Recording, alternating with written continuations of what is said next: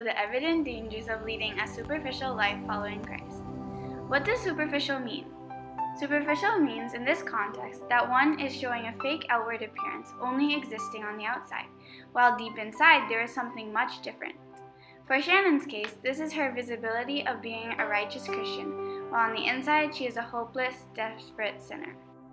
First of all, on social media, Shannon plays with her fake masks while she posts daily Bible verses to encourage others, but mainly to boost her reputation of being a righteous Christian. Even in front of her friends, Shannon puts on a Christian face of not falling into bad temptations after school hours, while when she's actually alone or not being watched, she is the evil, ungodly teenager that she really is.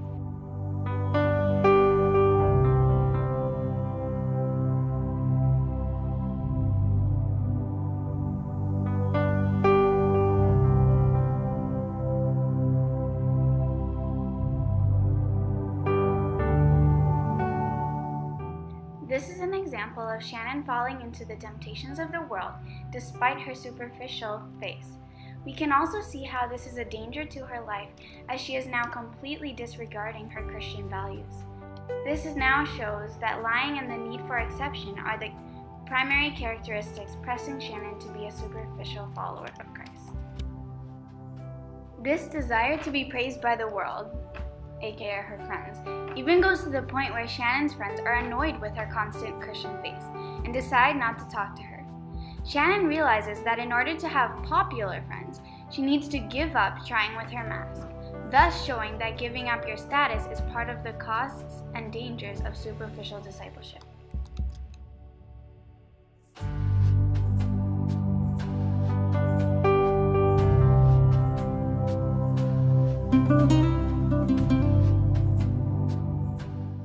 Not only outside the home, but also with Shannon's sister and mom, she often gets in fights over what she thinks, what she wants, and what she says. Sometimes this is a result of deceit, doubt, hatred, and lust, which causes us to see the cost of broken relationships and distrusting family members as a cost of constantly wearing a righteous face.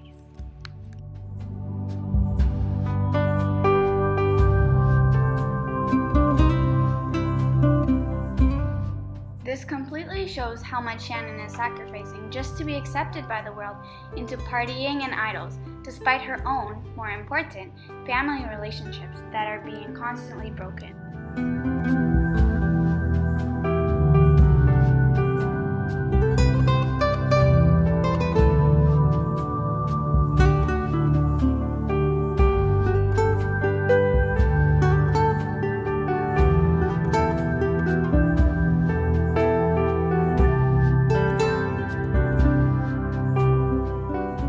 Obviously, the change between superficial following and utter discipleship in Christ cannot happen overnight, let alone through one sermon. But only the work of the Holy Spirit in us is what makes all the change.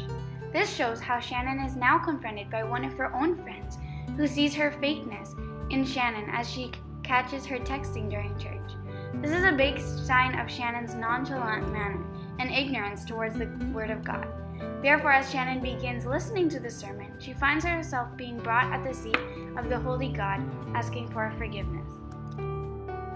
Over the course of this excerpt of Shannon's life, it is evident how much her superficial following cost her, like her family and friend relationships, and the danger of being drawn into the cares of this world without being truly grounded in God's discipleship. A verse in the Bible, John 8, verse 31 reads, Jesus said to the Jews who had believed in him, "If you abide in my word, you are truly my disciples." This verse sums up Shannon's transformation from when she was abiding in the word and superficially making a godly image of herself, to when she truly set her roots down in the word of God.